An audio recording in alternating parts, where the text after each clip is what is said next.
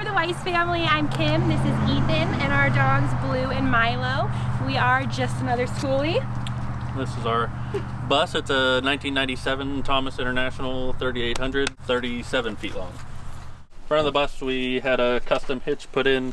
We got this rack just off of Amazon and then kind of added some extra supports just for stability because this thing weighs like 350 pounds. But all we did was just get some all thread and tap it through the bumper there, and it's been pretty sturdy.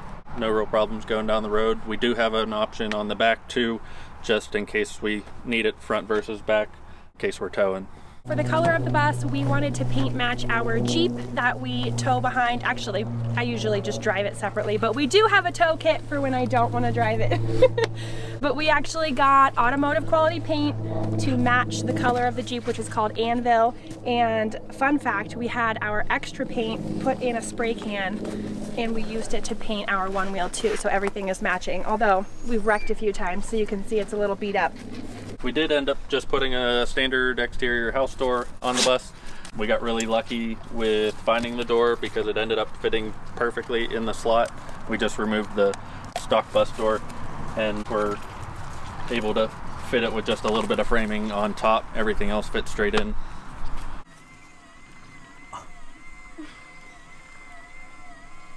So this was actually a super easy install. Although with just 2 people and no ladder, I shouldn't say it was so easy, but it was pretty effortless. And as you can tell, opening and closing it is pretty effortless as well. And it comes in handy to just maximize our outdoor space. This is our outdoor table, which we recently just added. We picked up a slab in Flagstaff. It is Indian rosewood, which is used mostly for making like guitars and skateboards, I think. We got really lucky finding this slab. A lot of the colors really popped with the polyurethane, but we really didn't do a whole lot to it, just a sand and quick poly finish. So on the exterior, we've got this ladder that goes up to the roof deck. The ladder itself, we actually found it's a dock ladder, so originally it was like 12 foot tall, so we had to cut it down a little bit, but it's just tapped into the bumper and then tapped into the metal frame of the deck. And then we added these, upgraded all the taillights to LEDs. We just had to expand the holes a little bit for these, and they really just pop in. And then the reverse lights are just flush mount LED pods that are super bright and kind of blind anything and everything behind it. This giant pole on the side of the bus is our WeBoost. It is a cell booster. It helps boost our signal when we're in the middle of a forest or really anywhere. It does work wonders. We did start with a smaller model and it just lived on the roof. Unfortunately, we lost that one to a tree branch.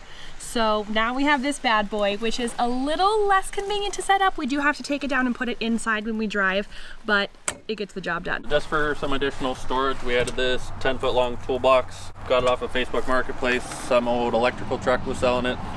It's a good bit of storage. It's not super deep, but it holds a lot of our big bulky items, and it's nice to have the exterior storage there. We have our battery compartment, pretty basic, and then we have the condenser unit for our mini split out here, which just runs up right inside. And then clearly we did a roof raise here.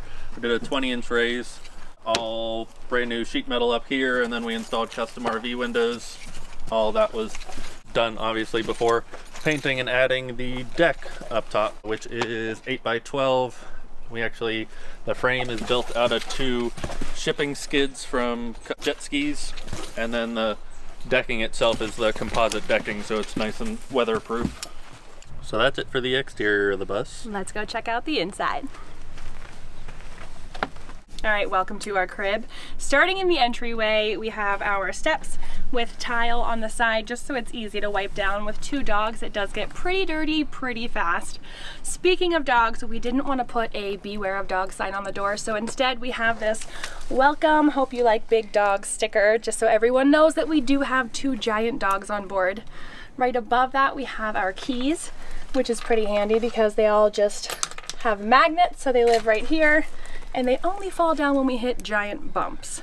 In front here, we took out the original metal box, or framed this all in with wood. Kim made these cute little mountains here that only took like a week. Probably longer than our headboard. And then we have this chalkboard here, which Kim's handwriting comes in handy for. And then hiding behind that, we have our mini split. It's a 12,000 BTU Pioneer 110 mini split. does heat and AC, so that's handy for when we need it, but we really haven't needed it much so far. We kept the stock 12-volt fans just in case. Again, haven't really had to use them. And then down here we actually have a diesel heater hidden back here, which vents out here as well as here to kind of help with defrosting.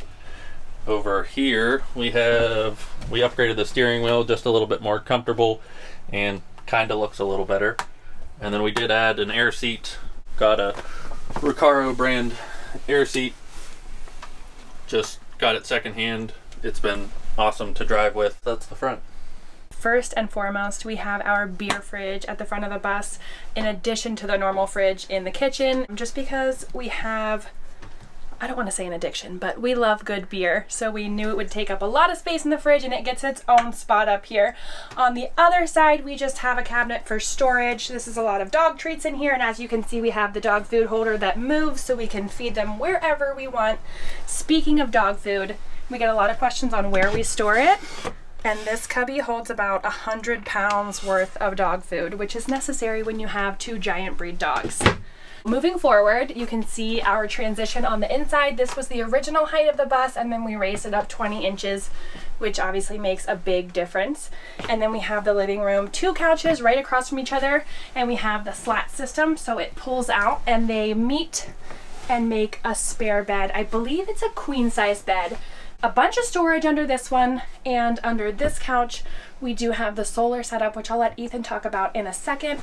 But if you look on the ceiling, we have a projector up here, which is our TV basically. We have a projector screen that we hang in the kitchen, and it acts as our TV, so we don't have to have a stationary one. Under this couch we have all of our solar stuff. So we have all Victron components, and then we have 600 amp hours of lithium. We have a 300 watt or 3000 watt inverter, and then obviously we have our breaker boxes and everything under there.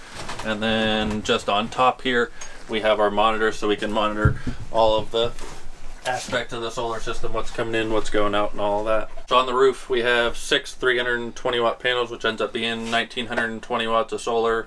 They're 24 volt panels, but we have them all stepped down to 12 volt inside. Welcome to the kitchen. This is where all the magic happens. My favorite part are the countertops. We did watch about maybe a month worth of YouTube videos before we felt comfortable tackling this project. It was all thanks to Ethan's dad's workshop. We wouldn't have been able to do them without that. He was a carpenter, and while I'm talking about him, he made all of our window trim for us. People ask us how we did this all the time, and the short answer is we didn't. Ethan's dad did. He's a magician, so I can't really explain it to you, but it turned out great. Other than that, we have our upper cabinets, which Ethan's dad also built. The lower cabinets, we found a few on Facebook Marketplace and built the rest to match. The tile also came from Facebook Marketplace. Lots of Facebook Marketplace finds in this bus. Over here we have our tea shelves. These were made with just extra little cutouts of our countertop, and they hold all of our loose leaf tea. That's actually a lie. It's not all of our loose leaf tea. There are some in the cabinets as well. Over here we have our fridge, and these two are also for the kitchen. They hold our pantry items. Up here we have our Instant Pot and some of the bigger items that don't fit in the cabinets. We have our salt and pepper and butter dish that my lovely sister made us. When you live tiny, there's not a lot of wall space, so we wanted to bring some decor in other areas of the build. We made this utensil holder with extra countertop material as well. And then we have our 3-burner Furrion stove, which has worked well for us. We do love it. I don't know how we haven't managed to break this glass piece. A lot of people do, but ours is going strong. I probably just jinxed it, but if you look up, I added this produce hammock because we had it living on the counter for a while, and there just wasn't a ton of space when you crowd it with produce, so it was a good way to get it up out of the way. I was so distracted by all of our Facebook Marketplace finds that I forgot to tell you about the sink. Mainly over here, it's just that we have a separate water tap for filtered water. So this is what we use for our drinking water, and then this one washing dishes and all that. almost skipped over this little beauty right here too. This was also made from an extra scrap of our countertop. It's just a magnetic knife rack that Ethan used the router to make a little channel on the back and then glued magnets in. So we actually drive with all of these knives up and they don't go anywhere. This is one of the 3 hatches in the bus. This one is more of a custom one with one of those bubble plexi tops. The other 2 are marine hatches. And then while we're here, I'll mention the ceiling. It's all spray foamed behind that, but then we added a thin piece of Luan plywood that we painted black, and then just added 1x4s with a gap between to kind of expose that black between. And then the lights are all just 12 volt up here. We have some 110 lights as well, but we rarely use them. And then the closet here, this is all hanging storage, and then we've got drawers galore. We honestly have more storage than we need for clothes, but is what it is. Before I show you our bedroom, I do want to point out that these are going to eventually hold a desk. I just started a full-time remote job, and if you haven't noticed, we don't have an office space, so we're planning on putting a desk back here, but the slab is still a work in progress. And then we just have our map up here, which we had a debate on what to scratch off. We don't scratch off states that we just drive through. We scratch off states that we have lived in. Ethan is a physical therapist and his contracts are 3 months long. So the states that we live in for those 3 months, we scratch off. So we are in the dog room currently, which is right underneath our bed. The dogs have a queen bed down here. We have a California King up there. And then we have all of our additional storage for random bulkier items. Hi, Milo. And then our 100-gallon freshwater tank is mounted below here. And then in that door is just all of our plumbing. So we've got our pump, our accumulator, and all of the connections are all right there as well. All right, we have to keep it PG. All right, this is our bedroom. This is where the magic actually happens. As Ethan said, this is a California King, which is necessary when we want the dogs to snuggle with us. Our headboard in the back is pretty much the main focus of the bus because we chose the galley layout. That's another one of those projects that took me probably over a week, but it was well worth it. And then we just have cute little details like all these mini pictures to make it a little more homey. We do have storage on either side of the bed and on either side of the headboard. There is no shortage of storage in this bus. And then the 3rd hatch that I mentioned is right here. This is one of the marine hatches and it just leads right up to our roof deck. Just easier access. Okay, so we do have a second mount for the projector. So if we want to watch a movie in bed, we can hang the screen at the foot of the bed and watch movies up here. The desk that she was talking about in the hallway is something that I've been working on a little bit. Again, another extra piece of our countertop wood. Then I did what's called fractal burning on it. And then we just have I still have to do the finishing touches on it, but that'll be what's mounted in the hallway for her standing desk. And while we're here, this giant pile of crinkly black fabric are our window covers. So inside of these are just that Reflectix, is that what it's called? And it insulates all of our windows. The only thing we wish we would have done, instead of making them so we can take them in and out, I think we should have made them so they roll up, because now we have to deal with a giant pile of window covers when they're not in the windows, but they do work great when they are in. Okay, so to get up and down from the bed, we have this handy handle and this step that we actually stole from the exterior of the bus. Folds out of the way, super convenient. And before you go, we do have a bathroom. Oh! We have a DIY compost toilet. We skipped out on the fancy Nature's Head, and honestly, it has worked great for us so far. There's no smell if you're wondering. It's easy to use, no big deal. And then on the other side of the bathroom, we have our shower. We do have this water-saving Nebbia shower head, which we absolutely love. And then, if you haven't noticed already, the dogs make a mess when they drink, so we keep their water bowl in the shower just to avoid having a puddle on the floor. So our floor of the shower is actually, we have these decking boards on top, but underneath of those, we just put plywood down to start, and then we used this orange fabric, I believe was called Purdy Schluter, to waterproof it, and then we made our own shower pan just with mortar, and then, like I said, the decking boards on top. To protect this half of the bathroom, we do have this shower curtain. Once we, close the door, it goes around the wet half of the bathroom and protects this side over here. And then we do have some hidden storage in the step. This was the wheel well, so which is why there's a step up here. So we have storage in here. We have our peat moss, coconut core, whatever it's called, over here, and then extra storage on the other side. Our towels are hiding over here, and then we have this handy little flip out mirror. And that's about it in the bathroom. A typical question we get is how long did it take, how much did it cost, all that. It ended up taking probably about 18 months all in all, while working multiple jobs and not living at the bus for part of it. And we actually did the entire build for just over $20,000. Again, Facebook Marketplace, all sorts of auctions. We're not liars, I swear. Helps to have friends and family that have some skills and are willing to help too. Yeah, we did pretty much all of the work ourselves, with the exception of the spray foam insulation and the exterior paint job. Yeah. I think those were the only two. Some welding and some woodwork.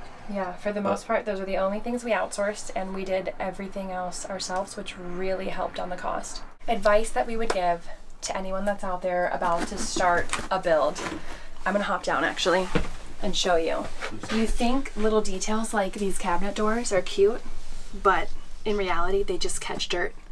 So I'm telling you now, just do one straight piece of wood and don't worry about the details, guys. They just get dirty. Or maybe paint them brown instead of white. I don't know. That's my biggest piece of advice. What do you think? If I had to change anything, I probably would have been a little pickier on the bus that we bought. It had a less than desirable transmission. We had the AT545 and actually ended up swapping that out right before we left home for a 2000 series.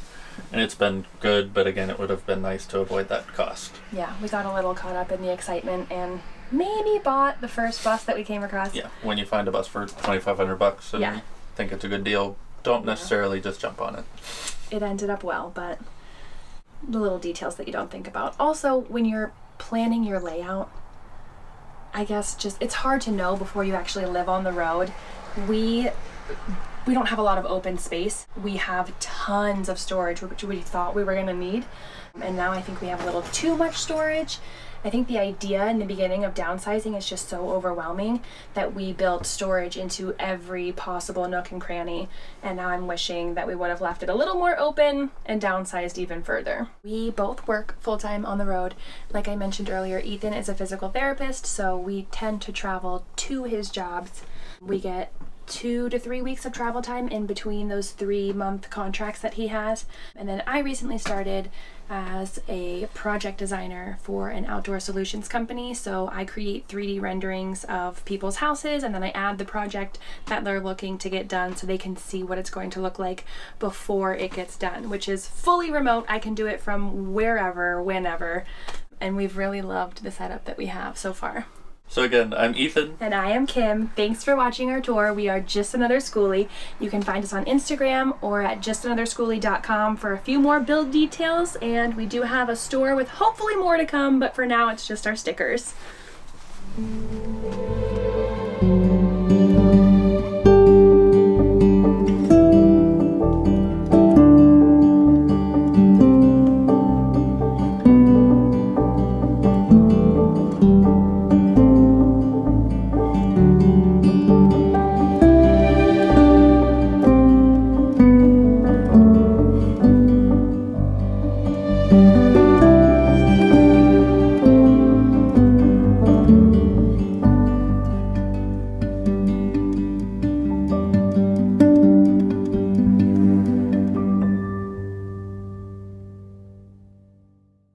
Was that the start noise? I thought that was the end noise. Are we going? No. I don't know. Are we? Now we're starting. Is it on? We're good. Okay. why can't I do this? Another, okay. I can't say another. Yeah, you can. Okay. Another nugget. Another scratch. Another little nugget. So again, I'm Ethan. And I am Kim. We are Just Another Schoolie. You can find us on Instagram. I forgot the part again. I'm sorry. Were we saving that for the end?